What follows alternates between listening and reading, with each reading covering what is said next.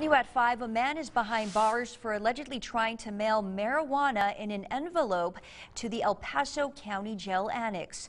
The El Paso County Sheriff's Office says Benjamin Borunda was arrested last week. Investigators say an officer noticed a strong odor of marijuana coming from an envelope addressed to an inmate.